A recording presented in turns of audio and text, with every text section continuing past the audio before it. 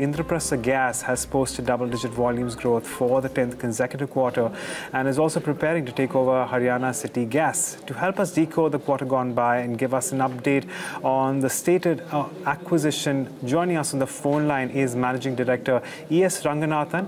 Soumya Sarkar, who tracks this sector closely at Bloomberg Quint, also joins in to take us through the conversation. Soumya, over to you. Thank you, Agam. So, Mr. Ranganathan, this is the 10th consecutive quarter where the company has been able to report a double-digit volume growth. What has aided the volume growth specifically in the second quarter? CNG has grown 14%, so there is an overall growth rate of 13% we have achieved this quarter. We hope to continue this double-digit growth for this year as well as next year. And for the first half of financial year 2019, we have seen some weakness in your unit margins. That is the EBITDA per SCM. What should we attribute this to?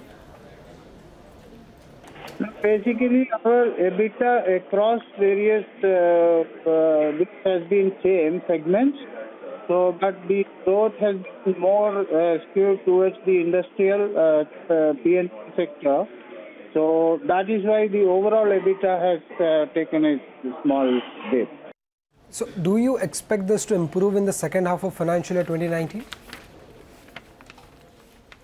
Yes, we will maintain this, but industry we expect to grow because of the ban on polluting fuel.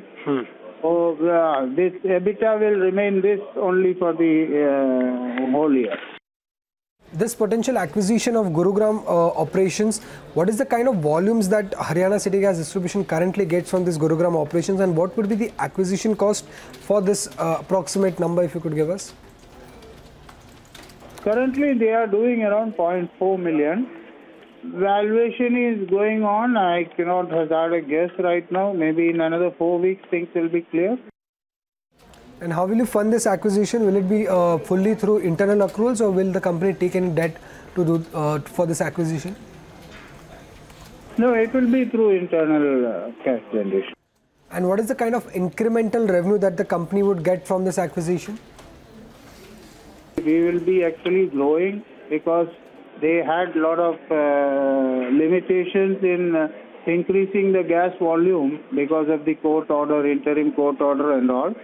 So that we will have, we will not have those limitations, and we will be actually, the revenue is already with us because we have been supplying gas to them.